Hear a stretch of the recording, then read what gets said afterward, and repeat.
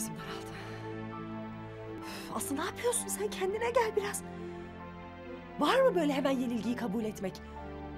Eren'in ne İrem ne de başka birisi sen istemedikçe senden alamaz. İyi ama bana ne Eren'den? Kime giderse gitsin. Ben zaten ondan kurtulmak istemiyor muydum? Başıma bela değil miydi bu adam zaten? Geldi evime yerleşti zorla. Bütün hayatımı alt üst etti. Gitsin işte ne güzel. Kurtulayım ben de. Öyle de olmuyor, böyle de olmuyor.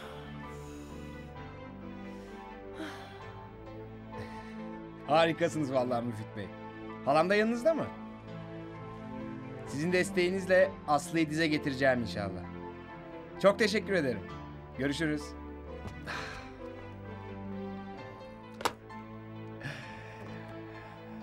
Aslı. Seninle de hesaplaşacağız sonunda.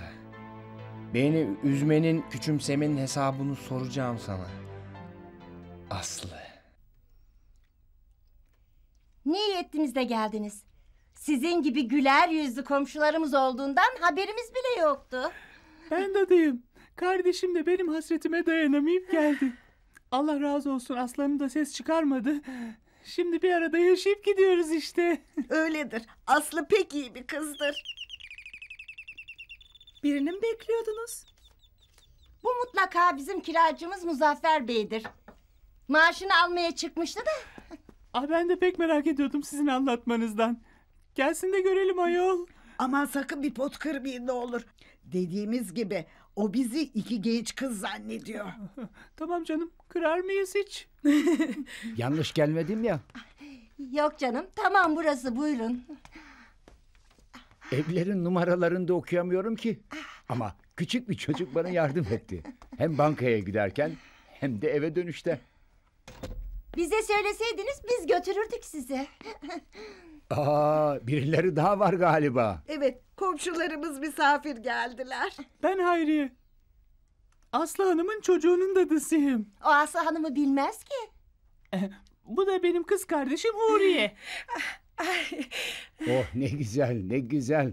Bütün genç kızlar birbirlerini bulmuşlar desenize. Ya ne demezsin.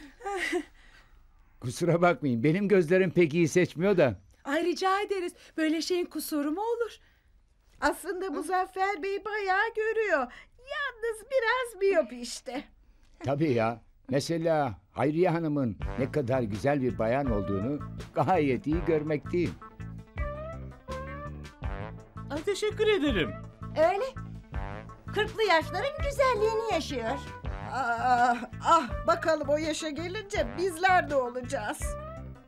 İnşallah siz de bizim gibi olursunuz. 40'lı yaşlara bana sorarsanız bir kadının en güzel, en olgun ve çekici olduğu yaşlardır 40'lı yıllar. Evli misiniz Hayriye Hanım? Hayır ablam evli değil. İstediği gibi bir kısmeti çıkmadı henüz. Allah Allah. Bu erkekler sizi nasıl kaçırmış hiç aklım ermiyor. Seniha, biraz gelir misin?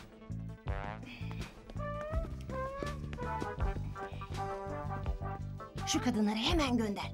Yoksa Muzaffer de elimizden gidecek. Bizdeki şansa bak. Kimi bulsak komşu kadınlar kapıyor. Sizin gibi bir hanımı pek boş bırakmazlar ama herhalde pek seçicisiniz. Öyle kolay kolay herkesi pek beğenmezsiniz sanırım. Beğenmeye bu yaşı bulduk zaten. Armudun sapı var, üzümün çöpü var. Acaba şimdi münasip birisi çıksa hala istememekte diretir misiniz? Bilmem, kısmet. Ay hadi Huriye, kalkalım artık. Çocuğun karnını doyurmam lazım. Sizi geçirelim komşum. Hadi güle güle, biz de geliriz. Hatta siz artık bize hiç zahmet etmeyin. Hep biz geliriz. Allah'a ısmarladık Muzaffer Bey. Hadi. Güle güle, güle güle hanımlar. Güle güle. Güle güle. Oh, nihayet gittiler. Hiç. Biz ikimiz yalnızken hiç bu kadar sık gelmezlerdi. Aman neyse, Ahu gelmesin de yine bunlar ehvenişer. Kızlar, bilmem ki sizlere söylemem ne derece doğru. Neyi Muzaffer Bey? Ben şu Hayriye Hanım'ı pek beğendim de. Nesini beğendiniz onun? Çam yarması gibi bir kadın işte. Vallahi gözlerim az gördüğünden midir nedir? Ben öyle iri hanımlara bayılırım.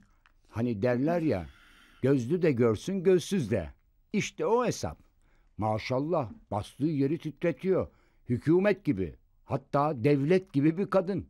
Neresinde ne var ben bile görüyorum. Öyle basit bir hanımı beğenmeyi size hiç yakıştıramadım Muzaffer Bey. Üstelik de yaşlı. Tam olgunluk çağında. Ben zaten fazla gençlerden hoşlanmam. Pek şımarık olurlar. Madem yemeğe misafir gelecek, gidip bir şeyler alayım bari. Çiçek almayı unutma. Aslanım sofrada hep çiçek istiyor.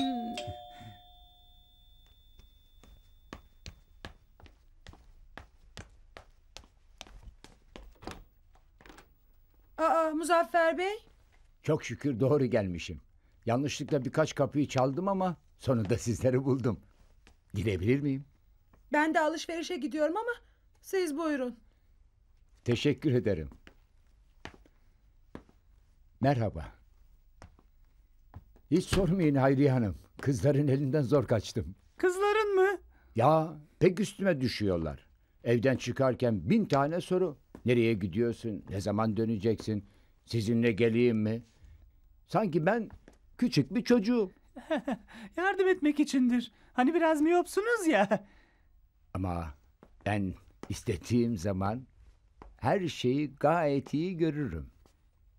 Şimdi sizi gördüğüm gibi. Akşam yemeğine misafir var. Ben de mutfakta meşguldüm. Siz işinizi yapın. Ben size mani olmam. Seyretmem bile yeter. Seyredecek ne var ayol? Siz onu bana sorun. Daha sizi ilk gördüğüm anda duygularım öyle bir coştu ki içimden bir ses, işte o dedim. Ömrümce aradığım kadın. Yok canım. Vallahi ciddi söylüyorum. Siz benim olmalısınız Hayriye Hanım. Ay neler söylüyorsunuz öyle. Benim ailem çok tutucudur. Ama ben sizden yararlanmak değil, sizinle evlenmek istiyorum. Ay yok. Ben yeminliyim. Evlenmem. Bütün yeminler bozulabilir. Sizin gibi bir kadın ömrünün sonuna kadar yalnız yaşar mı hiç? Yalnız değilim. Kardeşim var. Siz gerçek bir kadınsınız. Kardeş size ne gerek?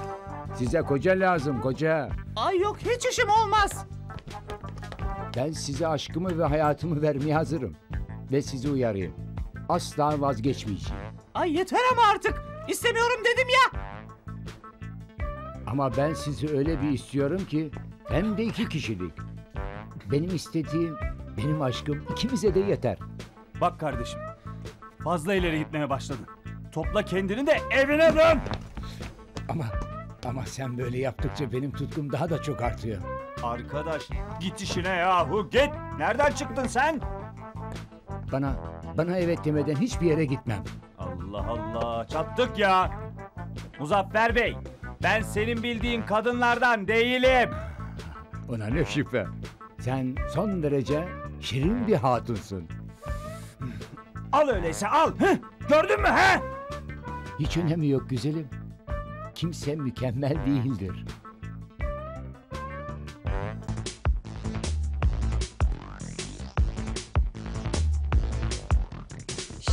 Yabancı söyle bana sen kimsin, benim evde ne işin var, öyle misin böyle misin? Annem babama kocam dedim, sokakta görsem tanımazdım. Denize düşen yılana sarılır ama hiç mermi adamım değilsin. Hey kadınım.